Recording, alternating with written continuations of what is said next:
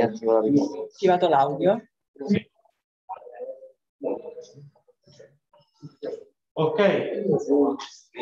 Thank you to you all. It is my pleasure to introduce. It is my pleasure to introduce Enrique Zuazua. I think we all know his name, and he has the honor to open this workshop. So please, Enrique, I hope you heard me. Please. Yes, thank you. Thank you. Good morning to all of you. Thank you for this kind invitation. I'm sorry not to be in Rome, but I was previously engaged to be in Urbino for a workshop on hypo-coercive and hypoelliptic equations, so a topic that is actually in some sense related to the one I'm going to address here. So thank you for the organizers for this kind invitation, and in particular to Colombo that was always in contact with me and never gave up. So I realized that I have given a terrible title to the lecture, although this really reflects in some sense the general frame in which my presentation will arise.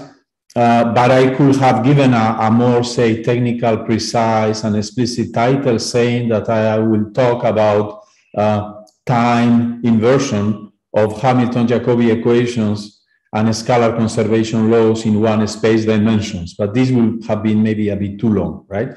So this is a joint work with Carlos Esteve, who got a thesis in Sorbonne University in Paris 6, like 2 or 3 years ago, and now he's working in the artificial intelligence company Sherpa in Bilbao, and Thibault Liard got a PhD in the same university a few years ago, and then has been with Benedetto Piccoli, then with us as a postdoc, and now he has his permanent position in France, maybe in Limoges. Okay, so you see, I got my attention to this problem was brought to me like 50 years ago or so when I was the advisor of the PhD thesis of Francisco Palacios, who was an aeronautical engineer working in Madrid in connection with Airbus. And then he put us in contact with Juan Alonso, who is a Spanish professor of aeronautics in Stanford. A few years later, they wrote this very interesting survey article on the optimization of the sonic boom problem. And so very, very briefly, I mean, this is a very classical problem, but the idea is very simple. I mean, this is in some sense, an optimal shape design problem that is too complicated. So you simplify it in the following way. So you want to find the optimal shape of a supersonic aircraft so that when traveling, when flying over populated lands, right, the sonic boom signal when getting to Earth is mild enough so that it can be tolerated by humans and also by the infrastructure, right? So the way you address this is to say, okay, I want to find the optimal shape of this aircraft so that when the signal gets to Earth, it's small enough, okay? So then you can immediately formulate it as an optimal control or optimization problem. You are shaping the initial datum somehow through the shape of the aircraft, and then you are trying to achieve a goal at the final time, right? So then, of course, when you are doing this is like a shooting problem. You could think also in the reverse sense of time. So given the final target, right, try to tell what is the initial datum that corresponds to it, okay? So this is a time inversion problem. Of course, there is a lot of modeling on this, and the first thing you do is you take this shape of the three-dimensional aircraft and you simplify it into, say, an initial signature, right, through the Witten functions and so on, okay? There are many other applications in which this time reversal problem will be, will be of application. So in particular, whenever you are trying to understand what is the origin of any catastrophe, right? Or for instance, a pollution problem, you observe pollution on a lake, on a river, and then you try to trace back, the trajectory of this pollution to identify where the source of pollution or the different sources of pollution were located and how, how intense each of them was. So from a mathematical perspective, the problem is very simple to formulate. You could think in terms of Cauchy. As Cauchy said, a Cauchy problem is take an abstract evolution dynamics like ut plus au equals 0, can be finite dimensional, infinite dimensional, linear, nonlinear, autonomous, non-autonomous, and so on. So Cauchy said what you have to do is to find the right space, say capital H or capital X, so that whenever U0 is given in that space, there is a unique trajectory continuous in time with values in that space and so on. So the Hadamard classical well-posedness. And then if you ask me about tracing the initial datum back out of some field measurements done at a final time capital T, right? So I measure today, but I want to know what it was the origin yesterday, right? Then the only thing you do, okay, you formulate the Cauchy problem in the backward sense of time. Why not? If you want to, you can also make it look like an initial value problem by just changing t into minus t. Of course, then you will get a minus a instead of an a. And then you say, is this problem well posed also in the Hadamard sense? Then, of course, when you are looking to this, there are at least 3 different scenarios. And as you will see, the nonlinear models we are considering, like Hamilton-Jacobi or scalar conservation laws in 1D, the same problem will arise in multi-D, but we don't know how to solve it. Then there are at least 3 scenarios. The simplest one, the most beautiful one, is the classical D'Alembert, the classical wave equation, or any model related to it, like Schrödinger, elasticity, Maxwell, and so on. Then this equation is purely reversible in time. I don't really need the energy identity. I mean, it could be dissipative, and then I will have Gromwalds in both senses on time. So there is no problem. If you give me the datum at the final time, I can solve the Cauchy problem backwards in time. Is perfectly well posed in the energy space with the corresponding estimates, right? Of course, if the forward model is dissipative, in the backward model, you will see an exponential growth of energy, yet in a finite time interval, you will have very nice estimates, and you will be able to say, fine, no problem. If you give me a final datum in the correct energy space, I know there will be a unique initial datum in the correct functional setting also, right? And I can achieve the initial datum out of the final one by solving the semigroup backwards, which is perfectly well posed in the backward sense of time. So the second example is time irreversibility, very much related to image processing and many other topics, right? Is the heat equation. So in the heat equation, you still say, well, fine, we have Fourier series. They were invented for this, actually. We know the Cauchy problem is well posed. There is a very strong dissipative effect that you can observe here, right? When you say that the frequency-wise, the energy at the final time is exponentially dissipated according to the corresponding eigenvalue lambda k, right? So higher and higher and higher dissipation rates at higher frequencies. Yet, you can establish a one-to-one correspondence between the Fourier coefficients of the initial datum and the final datum, and you can again say, listen, if you give me a final measurement, I can give you I can tell you what the initial datum is, and I can write down the Fourier expression, the Fourier representation. Now, if you ask me whether the problem is well posed, this is more tricky, right? And this is related to Tikhonov and many other well-known phenomena and stabilities for the heat equation, right? So the backward resolution of the heat equation is very badly imposed, right? You can see the same in the context of the Cauchy problem in Arène. You can write down the solution of the forward problem using the convolution with the Gauss heat kernel, and then you try to undo this convolution, and you will see that although theoretically there is a unique solution, this solution is very hard to achieve, right? So basically the exercise is similar to putting milk in coffee, right? And then mix it. And after, you have got your cafe latte, you decide that actually you wanted an espresso, and then you try to unmix, right? Just turning the spoon, all the way back, right? It will never work. The same happens for the Gaussian. You can again use the Fourier transform to establish a one-to-one correspondence between every frequency of the initial signal and the convoluted one. But when you try to go back, you will see an exponential ill-posedness at the high frequencies. Although, you know, some people here, right? Certainly I see, for instance, in my photos here, in some sense, I see some old friends like Denise said. Certainly Denise knows this computation very, very well. I think I learned it from some lecture notes of Tartar. Then there were papers by Guidaglia on this. Certainly this goes, I mean, this has been, there was a very nice paper by Jacques Lyons with Malgrange on Karleman inequalities, time-dependent Karleman inequalities to do the same. So there is actually a way to quantify this lack of backward stability by energy estimates, right? So, and I like this computation very much. I always teach this, try to teach this to, you know, to master students, because, you know, in just one slide, you see how, in this case, you are so lucky to do things explicitly, but on the other hand, you see also what the complexity of the problem is. So for those that never saw this computation, this is something really to, you know, that deserves some attention. It's very simple and you will never forget it, right? So you write the energy identity for the heat equation.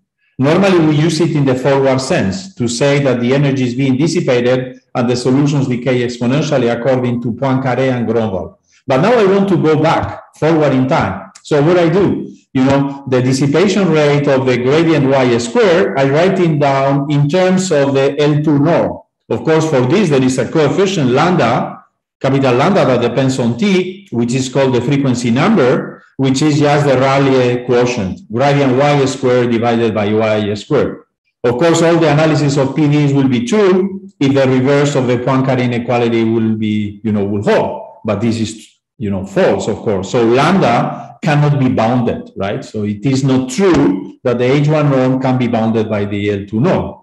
But the key observation is that here you are not dealing with all possible functions in H1 of omega. You are just dealing with the solution of a given trajectory of the heat equation. And then the observation is that if you are patient and you compute the time derivative of this frequency number lambda, you will see it decays.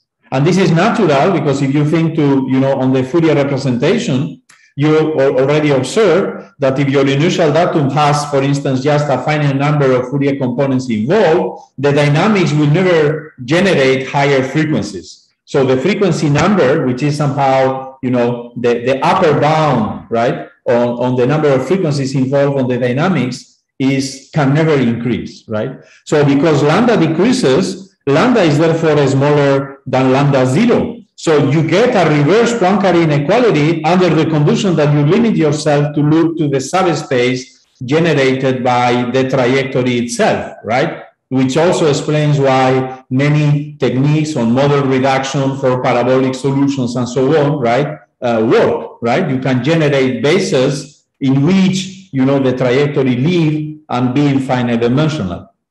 And then because of that, you have the reverse, you know, energy identity, and you can end up getting this estimate in which you say, listen, out of the final datum y capital T, you can get the norm of the initial datum, but you pay a very, you know, substantial price, right? Because you have to take into account that the constant in the estimation can depend on the exponential of this frequency number, okay? So then you see why eventually you will end up getting an ill-posed problem when you let the number of frequencies increase more and more and more. So by the way, I have to say that this is also a terrible numerical problem, right? Because if you will try to write in the computer, and there is still research being done on this, right? If you try to write in the computer and, you know, an algorithm that out of the solution of the heat equation in time capital T equal 10 gives you the solution at T equals 0, you will see how rapidly it will simply blow up and will never lead to anything concrete.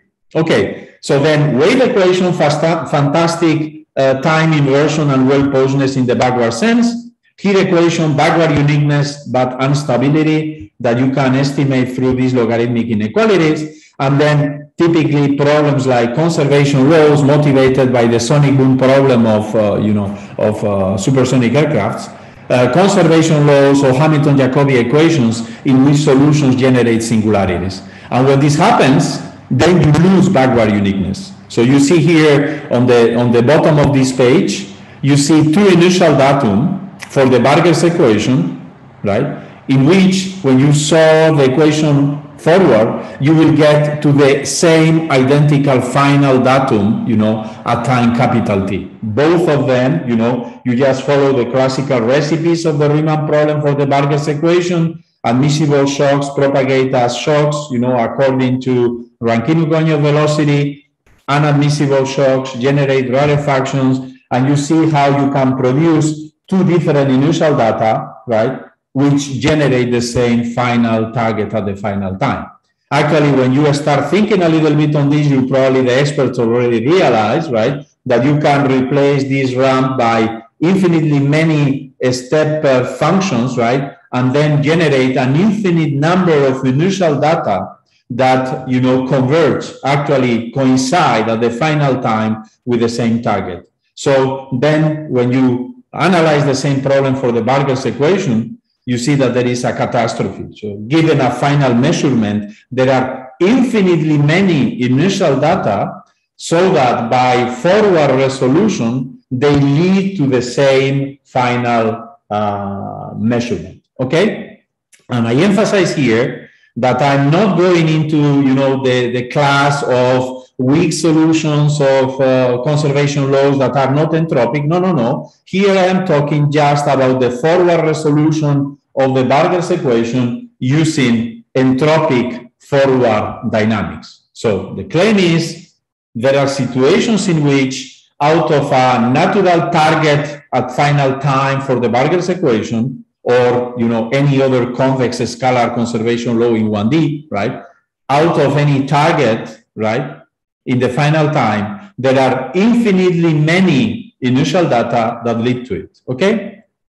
So this is a catastrophe from the point of view of backward uniqueness. So now what we do? So what are the challenges? Well, just to make things clear, here we are talking just about, the classical entropy or viscosity semigroup associated to the Burger's equation. You could formulate, of course, the same problem for any scalar conservation law, right, in which you have the Khrushchev theory, for instance, right? So then, no ambiguity. We are just talking about forward resolution using the entropy semigroup. You could consider other classes of weak solutions, and then the problem will have to be reanalyzed again. But we place ourselves in a context in which we accept that the physics is modeled, the forward physics is modeled by this entropy semigroup that we understand well in the context of conservation laws. So now, what are the goals? So from a practical perspective, people will tell you, well, just make it a shooting problem. Just write it down as an least square problem. You want to drive your semigroup out of an unknown initial datum U0 that you need to identify to the final target. Why don't you just minimize the distance in L2 of the solution generated by U0, right, to the target? In case the target is really a true solution of, a true, say, trace of a solution of the Burger's equation, there is one U0, and you should be able to find it, just apply minimization algorithms, right? And in case the UT is not really a true solution of your Burger's equation, something that could happen because, we have introduced some noise or defect on our measurement, then the algorithm will tell you also, be careful, Enrique. You say that this is a true solution of the Burger's equation. We tell you this is not. There was certainly some error, right? And the error is given by the gap on this distance, right? And this was probably due to the fact that your sensor is old. Your battery is off, or your hand was shaking. Okay? So this is the way you could do. And then you say, well, then this is perfect. I will apply a gradient descent algorithm. What is the difficulty when you do this? Is that the solution of the Burger's equation generates shocks. And then defining what is the Frechet derivative or the Gadot derivative of this functional, then is tricky. And this is something that has been analyzed for many years. I mean, of course, I didn't write here all the names, but just some of those that I have read on this: Lefloc, Bressan, Bouchou-Jean, Ulbricht, and many others, right? So where you see that actually when you linearize the Barger semigroup, you have to go back to the classical understanding of Bargers as being, you know, pieces of smooth solutions connected by interfaces where shocks propagate, and view this Barger's equation as a multi-physics problem in which, you know, the shock is something like a particle floating in a fluid, right? Like a free boundary problem, right? And linearize both the Barger's equation and also the free boundary condition given by the Rankine-Cognot dynamics. So this is tricky, and therefore is not easy at all to implement that numerically. So you say, well, you know, I was given a very natural problem in the simplest case, Barger's. I have formulated this in a least square context, which is very natural, and immediately I realized there are severe numerical difficulties. Okay, so then the other possibility is just to try to do it from in an analytic way, right? But we have already seen that in some cases, given an UT, like, you know, the previous, say, target I have given you in this example, right? Given a UT, there can be infinitely many U zeros. So this functional in that case will be a functional with an infinite number of minimizers, right? So even analytically, very probably it will be hard, right? So to identify all these initial data. And of course, it will be even much more complicated to understand how different algorithms will lead to some or to the others. And this is something we discussed in this Indan paper with Laurent Goss, published 4 years ago out of a workshop that was organized by Laurent a few years ago in Sapienza as well. Okay? So how, you know, if there are infinitely many wells, even if you build a numerical algorithm and you get something, how you will know in which well you are. And you see, this is somehow a drawback of substantial fraction of the literature on inverse problems, right? Where, you know, in general, in mathematical inverse theory, people say, given these measurements, there is one compatible solution. And even though the problem is imposed numerically, I can build an algorithm, cook an algorithm with the stabilizers and so on, that seems to be leading to this solution. But this is not really the answers the engineers are looking at. I mean, this is the same as when we go to the doctor, right? When you go to the doctor, you know, you don't want the doctor to say, well, your symptoms are compatible with COVID. Yeah, but they are compatible with COVID, but maybe it could also be that yesterday I had too much wine or I just had a cold. Right? So as a patient, you don't want the doctor to give you one possible scenario which is compatible with your symptoms. You want the doctor to be able to identify all the possible scenarios and out of them, identify the one that corresponds to your actual situation. So then in practice, in inverse problems, rather than trying to build mathematically just one configuration which is compatible with the data we have, we should be able to say, well, this is the collection of all, this is the menu of all the possible configurations that are compatible with your measurements, and then say, but I can guarantee that with highest probability, the one that corresponds to your case is, you know, the minimizer number 10th, right? Okay, so this is what we want to do. Now, you see that when you are talking about targets, as I said, the very first question that arises is, all targets, you know, in the space look the same, behave the same for this problem? And the answer is definitely not, right? The answer is definitely not, because in particular for the Barger's equation, we know this, say, one-sided Lipschitz condition by Oleinik. We know that every solution of the Barger's equation, you know, experiences some dissipative effects so that the x derivative of u is really bounded by 1 over t. So if you give me a measurement for the Barger's equation at the final time, the first thing I will do is to check what is the x derivative. If it is below 1 over t, I will tell you, well, this is very likely a solution of Barger's. if this unilateral one-sided Lutze's condition is not fulfilled, I will immediately tell you this is definitely not a solution of Barger. This is because you got this measurement because your hand was shaking. So the first thing to do is to try to split the phase space, the Banach or the Hilbert space in which the semigroup is evolving, and try to establish some threshold on which you say this initial data, I mean, these targets are reachable, and those are out of the image of the semigroup.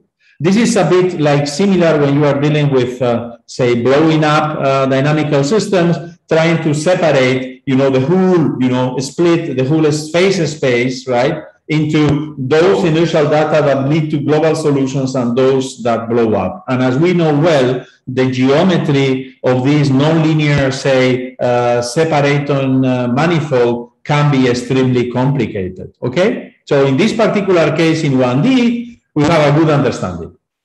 Okay, so by now, because you were convinced already that minimizing this functional using gradient descent is maybe not such a good idea because of the difficulties related with, in particular, the linearization of the system, there is certainly an idea that you see also in the papers by Aru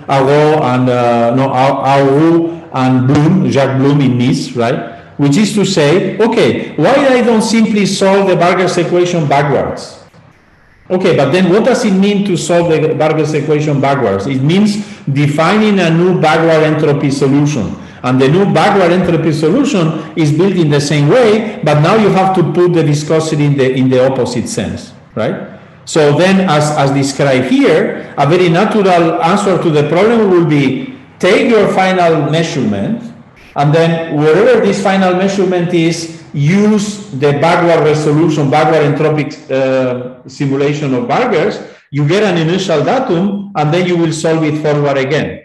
I know this will not always work, because I can always do the backward forward entropic, say, commutator, right? But I know that there are targets for Barger's that are not achieved if they don't fulfill the Oleinik condition. So something is going on, right? Okay?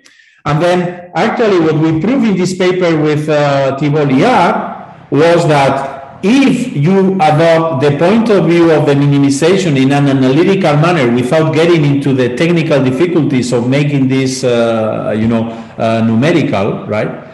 If you do this backward entropy resolution and then forward entropy resolution, what you really get is really the projection in L2 of your measured data into the space of reachable targets fulfilling the Oleinik condition. So this is fantastic because in some sense we say there is a very distinguished initial datum that is very much the one that the doctor will choose for your symptoms, which is the one given by the backward resolution of, entropy resolution of the Barger's equation. This is the ideal one, right? Because it's the nicest one and it guarantees that you get as close as possible to the target, right?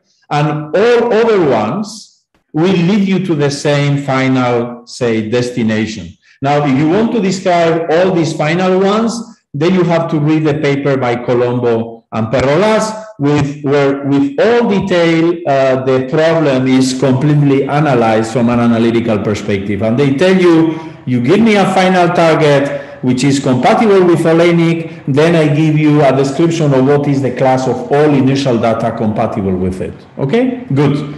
Now, when you see this analysis, you realize that, of course, it's very much based on the very explicit computations one can do on Barger's, right? Of course, it will not apply for more general problems. In particular, the problem, this beautiful problem is open for scalar conservation laws in multi-D. But when you read the paper of Colombo Perrolas, you really feel that something somehow is on the air and is not really completely exploited. And the point is that this issue is much better understood when, rather than working with Barger's, you move into, the Hamilton-Jacobi space, right? And then the theory becomes multidimensional. Before I move to Hamilton-Jacobi, just a quick example, you see here on the top left, a final target for Barger's that is not achievable because, Oleinik condition is not fulfilled. The x derivative of u is full of Dirac deltas that do not have the upper bound 1 over capital T. Then, you move top to the right, on the backward sense of the entropy semigroup, and you get this piecewise linear oblique function. And then out of this, now you solve, you move left, down, you solve again, the Barger's equation forward entropic, and then you see the red, oblique, piecewise linear function over there. This oblique linear red, piecewise linear red function is the projection, right, of the final target that was not reachable, onto, the Barger's manifold or set that you can really achieve, okay? And then you can see in these videos how if the target is this red function, piecewise linear, right, continuous function, there are all these blue different configurations that some of them very smooth or say simple and some of them very chaotical. And what is amazing is that all of them will lead you, right, to the same final target. Okay, so this is somehow a manifestation of the fact that necessarily the answer given by Colombo and Perolas has to be complicated, because there are very increasingly, the complexity of the initial data that are compatible with a given target is unlimited. So in this drawing, you see a very simple scheme. You give me a final measurement. I go backwards with the red semigroup, red entropic backward semigroup to a blue initial datum, right? I take this blue initial datum, now I solve Barger's forward, and I will get to a different location, the green spot, which is not necessarily the one originated the problem, but is the optimal one. Now, this being a good solution to the problem, there are infinitely many others that eventually in the forward resolution of the semigroup will lead to the same destination. And of course, the challenge was to describe all of them and to analyze what is their liveliness. This is what is done in the paper by Colombo and Perolas. So our point was, you understand all this better when you move into the Hamilton-Jacobi wall. As you know, you can just do it by space integration. So from now on, I look to the Hamilton-Jacobi equation. And then you can do it also in the multi-D sense. The Hamilton-Jacobi equation in the multi-D sense has many contexts, has many motivations. One of them is control. And it's very interesting that in this context, right, this problem of backward resolution of the Hamilton-Jacobi equation matches the challenges of, the theory of reinforcement learning, where so much has been done in the last few years. This is one of the big paradigms of machine learning, right? It was mainly done by computer scientists, right? In which they really understood the challenge of, the fact that, for instance, for recommendation systems in internet, when you are buying on any web page, the managers or the robot that is managing this web page doesn't know you. It doesn't know how much money you have, what do you like, but they have to discover it. So in some sense, these are problems in which typically you don't know the dynamics that can be highly nonlinear as the behavior of a human being, right? You don't know the dynamics, you don't know really the goal, because nobody knows what the goal is. It's like when you buy a car, you want to buy a car, but you really don't know exactly which car or a bicycle, you don't know exactly which bicycle you want to buy, whether it's a road bicycle, a hybrid, a mountain bike, whether it's electric or not, and so on. You don't really know exactly how much money you will end up paying, right? So this is reinforcement learning. You have to discover the dynamics, and you have also to discover what is the cost function that is driving, the psychology of this customer, right? And then this problem arises. In this particular case, identifying the initial datum out of final measurements for Hamilton-Jacobi equation is just one of the problems that arises in optimal control theory when you try to discover what is the cost functional that is generating all these optimal strategies, okay? And then the goals are the same for Hamilton-Jacobi. Solve Hamilton-Jacobi backwards, tell me how many initial data there are, how do they look, and how I can build, is there one that is distinguished from the others, and so on. And then you can do that in the multi-D setting just by using the paradigm of viscosity solution. We have a very nice forward semigroup. Maybe you could choose another one, but I only work with the forward viscosity semigroup. And in this context, I ask you the question, given a final measurement, please tell me all you know about the class of inertial data that lead to this final destination, right? In this case, of course, you can also enjoy all the Havelock's formula, Lax-Hoff formula. You also have the backward entropic semigroup, of course, that you can define just by tuning the sign of the viscosity opposite, right? And you have then the two semigroups, the forward and the backward, right? And then from our experience with Burgers, we know that there will not be necessarily commutation. The commutation arises for smooth solutions that, of course, are simply calculated out of characteristics. But as soon as there are singularities, the two semigroups will not commute, right? This will be one possible, solution, right? But there will be many others as well.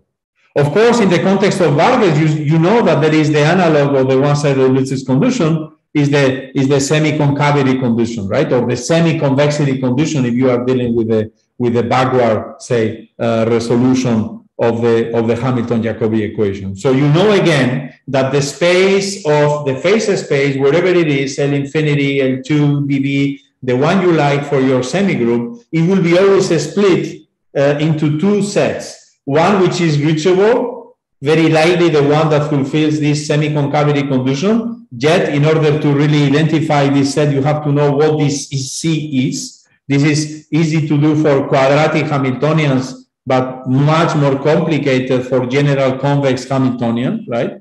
But still, you know there will be a threshold. And beyond that threshold, when this kind of semi-concavity or semi-convexity condition is violated, these measurements will be not physical, will be due, right, to your errors on measurements. And then the same happens. You go backwards with the viscosity solution, forward with the viscosity solutions, and then, in some cases, this will work. And when it works, you will say this is a reachable target. And when it doesn't work, you will say, well, this is somehow the best possible approximation you can get. And these are some drawings in which you see the dotted lines are the measurements you did in field. And then, the solid lines are those that really corresponds to how close you can get out of the viscosity solutions of Hamilton-Jacobi to these measurements, right? So you see that, of course, you recover the shape, but for instance, you cannot recover the peaks that do not fulfill semi-concavity condition. I will tell you then, the peaks are usually introduced by your measurement design device that is too simplistic and doesn't understand that there is a semi-concavity condition involved on it, okay? So the idea of the proof you use here, in a systematic manner, the ordering of solutions, the comparison principle, the fact that somehow the viscosity solution is the minimal one. And this is why, even though all this I find is very beautiful, of course, is limited, to the context of a scalar Hamilton-Jacobi equation. So as I said before, challenging open problems in this field are scalar conservation laws in multi-D, and it will be also, systems of hyperbolic equations or general first-order quasi-linear equations in which certainly, Monge cones and so on should be taken into consideration, but certainly there is too much geometry on this for us to understand. So one point that is very important is that, okay, in 1D for Vargas, we were very lucky. The backward-forward resolution using entropy semigroups led to the L2 projection, and we were so happy. Now, if you do it in the case of Hamilton-Jacobi, and this is natural in some sense, because we know that, from Vargas to Hamilton, there is a shift on one space derivative, right?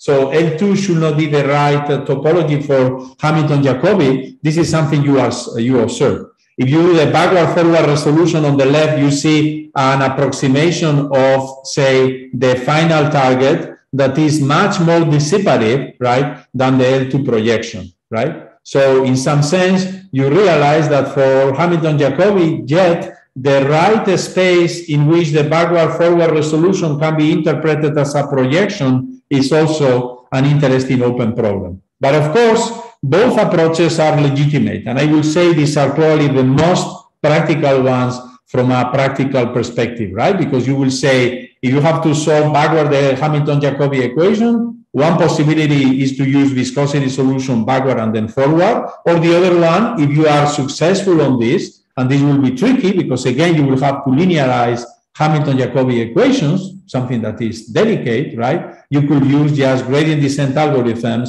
on a least square L2 optimization problem. You should know that if you do these two approaches, you will not get the same, but you will get in some sense the same qualitative behavior.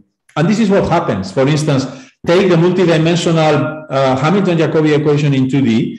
On the left, you see a target, two cones. This target is not achievable because the semi-concavity condition is not fulfilled.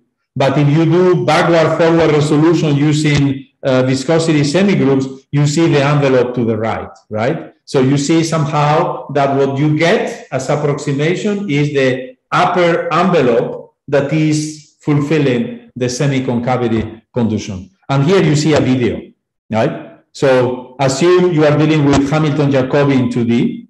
At time t equal 1, you make this measurement on field, and you come to me saying, listen, Enrique, I'm solving backwards the Hamilton-Jacobi, and at time t equal 1, I have observed this behavior. Then I immediately will tell you there is some error on it, because this doesn't really come out of a solution of the viscosity solutions of Hamilton-Jacobi. It doesn't fulfill, the semi-concavity condition, right? That's the first remark. The second remark is, doesn't really matter. Even knowing that there is some error on it, I will discover how much error there is, and I will give you the best possible approximation to this out of viscosity solutions, right? And then what you do is you solve first backward viscosity solution, you stop the simulation, and when you get the U0, now you solve forward viscosity solution in the forward sense, and you will see how this geometric envelope appears, right? So you see first the video backward in time, you will see a little pause. This is the initial datum you recover out of the viscosity solution backwards, and then you move forward and you will see the envelope emerging, right? We go backward viscosity solution, stop, this is the initial datum. Now you restart forward viscosity solution, you see how this envelope emerges.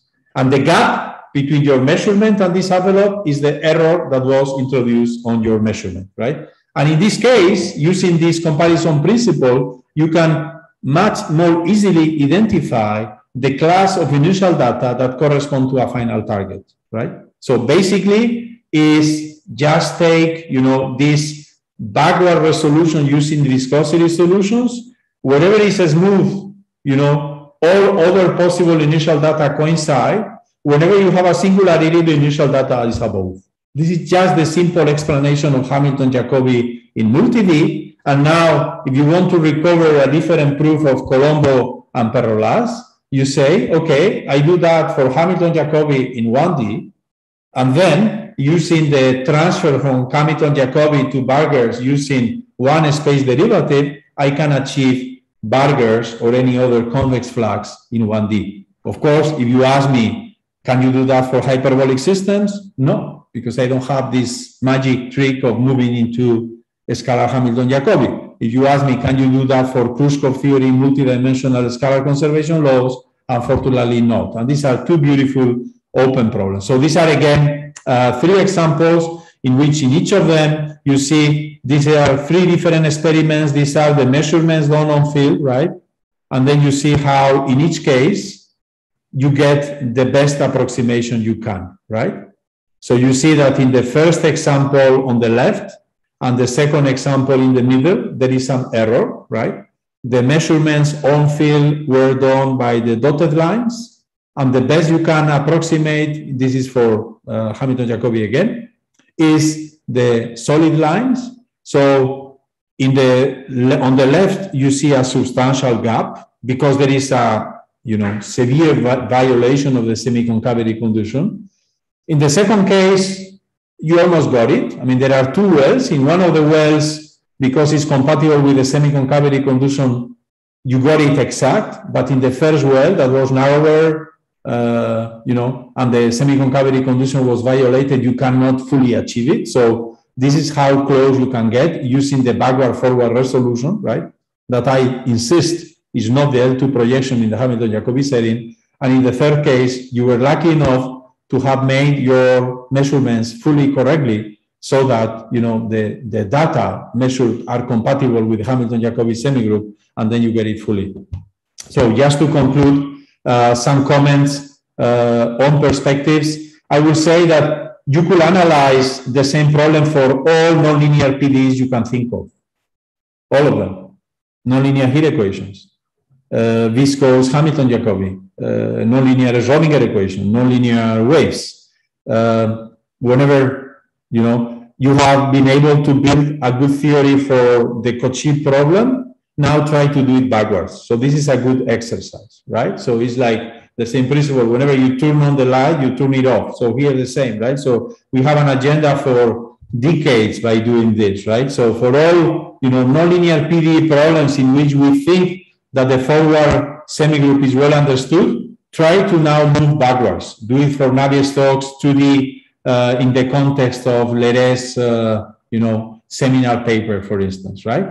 Now, second remark, least square approach, very naive, very natural, the one that everyone will implement. Be careful, it can be very tricky, because normally these problems, even when there is a unique backward resolution, can be very unstable as for the heat equation.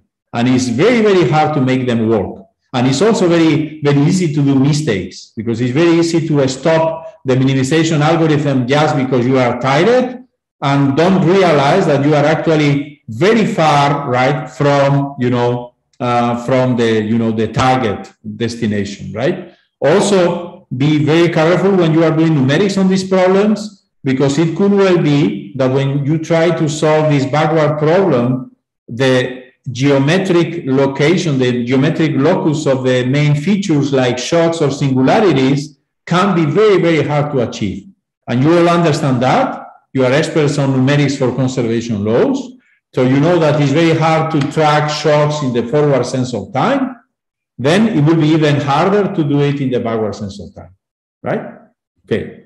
So then note that you can always use backward resolution using entropy semigroups in the numerical sense, or any, say, reliable numerical solver. You can always do that by simply backward resolution, but please keep in mind that least squares and backward resolution do not necessarily lead to the same initial data, and that very often, except very particular cases, the comparison of the two of them and the understanding of how one is linked to the other through, you know, the correct functional setting can be very, very tricky, right? And then, of course, you know, as soon as you quit these two examples in which you have some kind of maximum principle, you have the one-sided Lütze's condition or the semi-concavity conditions of Hamilton-Jacobi equations, this will be very, very, very hard to fully analyze. So actually, you know, the papers are Colombo Perolas, the one we wrote with Thibault Liard, and the one we wrote with Carlos Esteve on Hamilton-Jacobi. And then you could add many other possible problems in which you consider, for instance,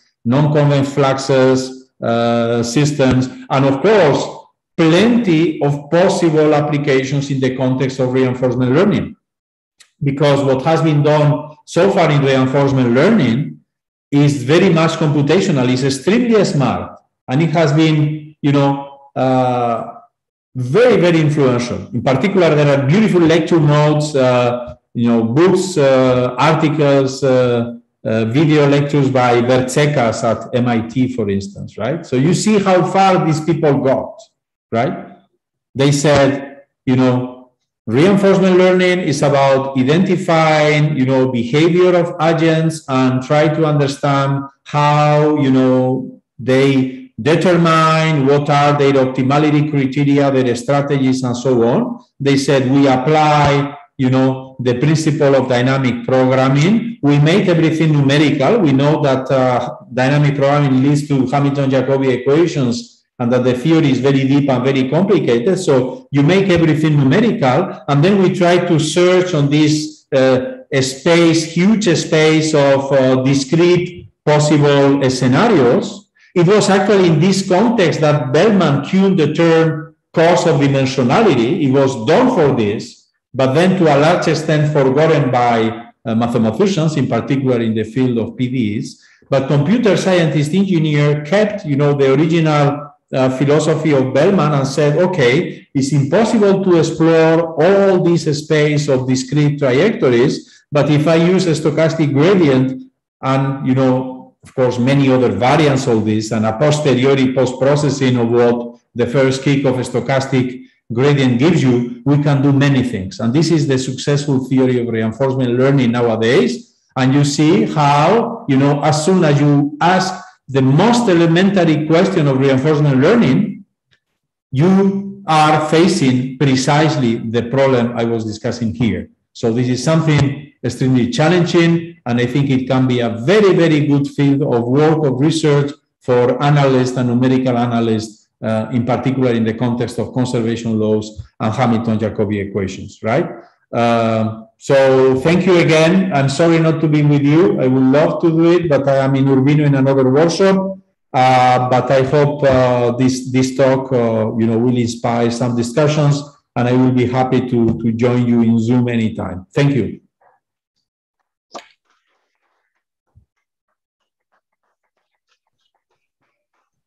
Okay. Are there questions, comments? Well, first of all, I hope Enrico hears me.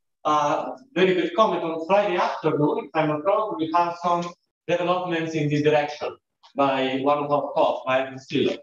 Then, if I may ask, I saw that, as we all saw, that in some cases, you go back in time and you find too many initial data. This is what you said was. No.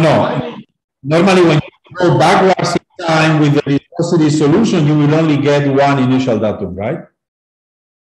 Well, in the case of conservation laws, if you have a miscible profile, it may happen that going back in time, you find a big set of initial data. Of course. Keep the same profile. This is clear. But you will only one viscosity symmetry, right?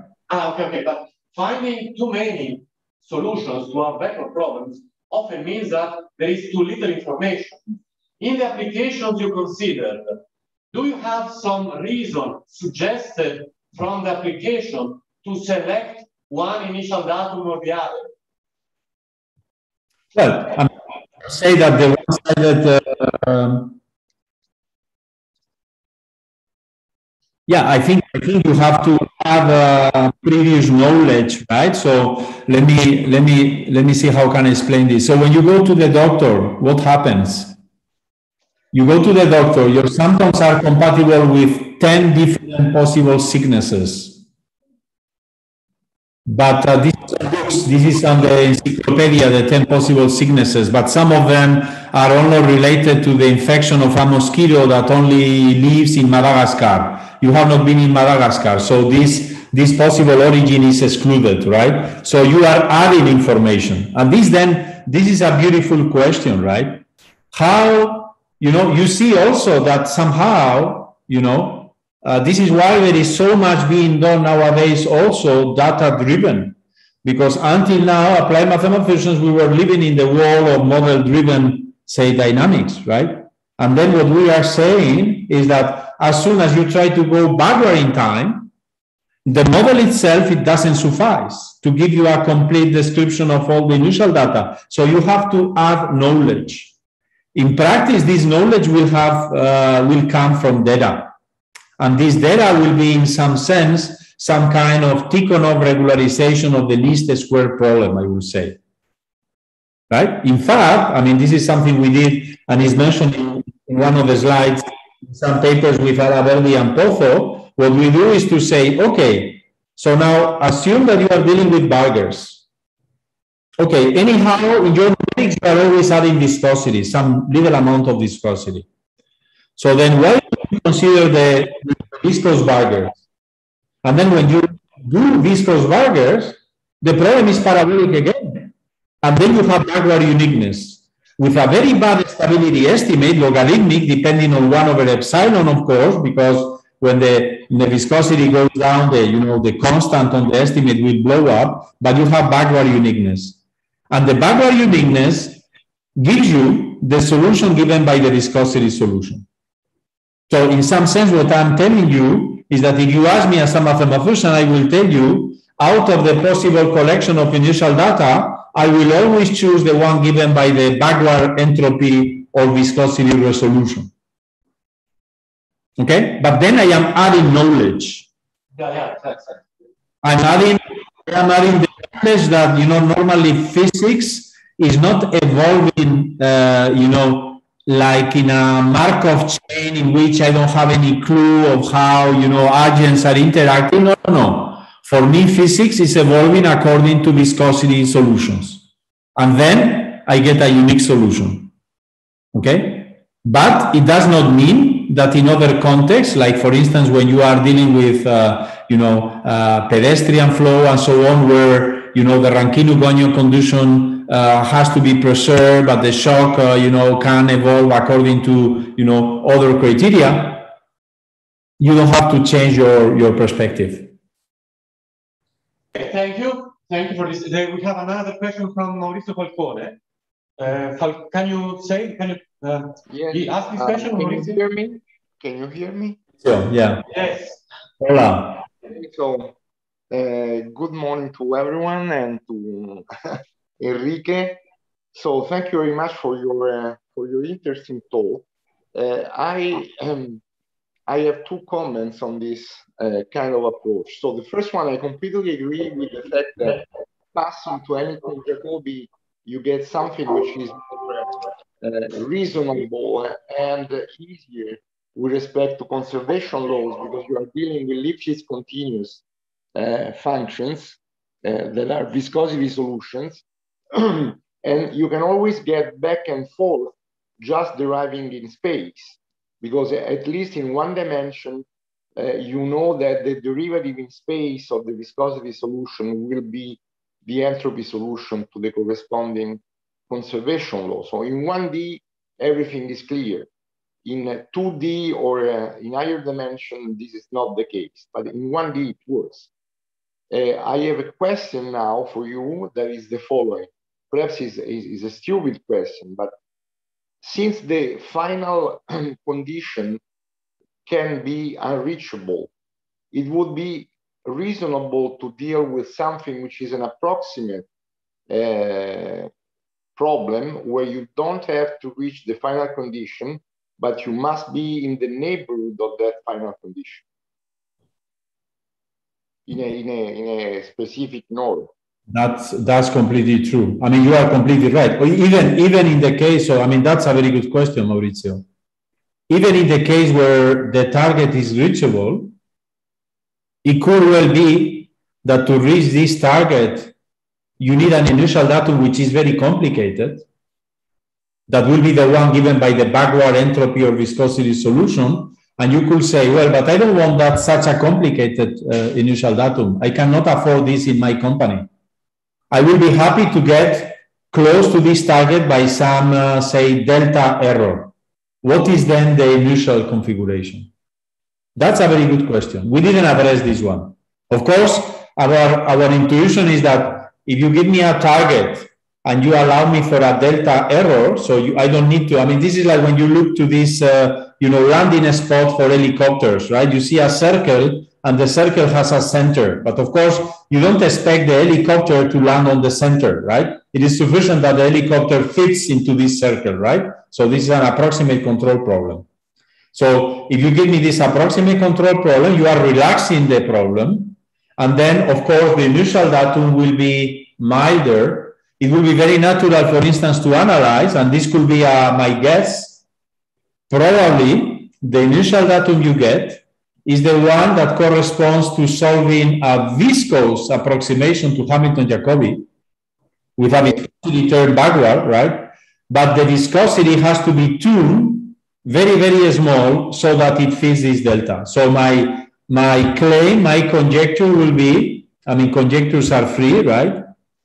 My conjecture will be, take any target, you give me a delta, you ask me that you want to get delta close to this target, okay, then put some viscosity mu delta, and then you do it by some bisection algorithm, right? And then, you know, you start with very low viscosity, then you will get very close, but maybe very complicated initial data, and then you will start increasing the viscosity. The initial data will get more and more simplified, but of course the distance to the target will increase and increase. Okay. So now I think there is a good direction to investigate. Definitely. Just another comment, if I am allowed. If you go to general convex Hamiltonians, the situation will be much more difficult because you have to deal with the Legendre-Fenchel transform of the Hamiltonian in order to get the Hopf-Flachs formula. So this is an additional difficulty. Formally, you can solve it, but in practice, you need the H star, which is the Legendre-Fenchel transform. Yeah, you are right. So I forgot to show this slide. This is actually the most important one because really the work was done by Thibaut and Carlos, the two postdocs in our group, and now both of them very luckily got the positions, Thibaut in academia and Carlos in industry, right? And this is, for instance, an example we worked with Carlos recently, right? So this is the absolute value function, for instance. Okay. That, by the way, we were looking for, I mean, certainly there are some articles, please let me know, there is very experienced people here in conservation laws. We were looking to the corresponding articles for the, say, 1D scalar conservation law with the absolute value scalar function, and we could not find them. But of course you can do, I mean, you can do Kruskov theory, you can work out, you know, how the entropy, you know, one-sided Lutzen's condition works, how the semi-concavity condition works. And then you get, you know, different drawings. In some sense, you are pushing this semi-concavity to the limit, and then you get this kind of flat area. So this is to say, Maurizio, that our theory is also applicable to, I mean, our work applies for general Hamiltonian's H. What is harder is to really have a complete understanding of what is the threshold that is separating, right, achievable from not achievable, because there's not such an explicit, sharp semi-concavity condition. The semi-concavity condition we prove normally for general Hamiltonians is a necessary condition, but is maybe not sufficient, except that for, you know, for quadratic Hamiltonians. Where really the theory will not work is for non-convex Hamiltonians or non-convex conservation. That we didn't. Okay, thank you. I'm sorry I have to interrupt. There are many issues. Sorry, there is another question? Okay. If you have time. Yeah, please. Yeah. It's a short question. You mentioned numerical difficulties for finding differences. How good or how bad it is for backward, forward, front tracking? Is it clear, Enrique? Did you get the question? No. So, well, what I meant, I mean, so yeah, that, you know, it's very hard to, when you do backward, forward resolution using numerics, it's hard to capture everything.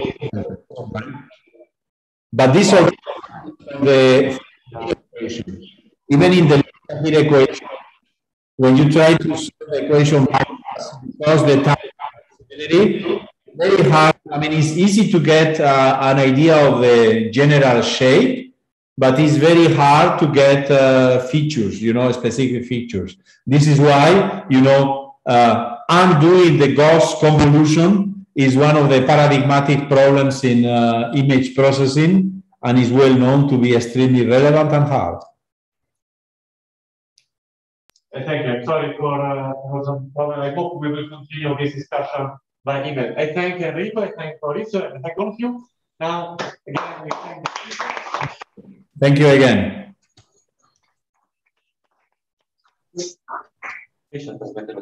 Sì, c'è da farlo adesso. Devi togliere il suo audio. L'audio è attivo qui. Sì. Allora. Poi condivido. La telecamera. Gira no,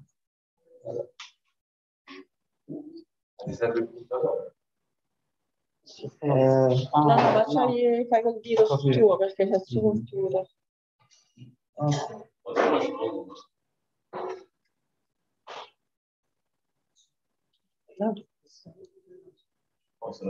Claudio Retto.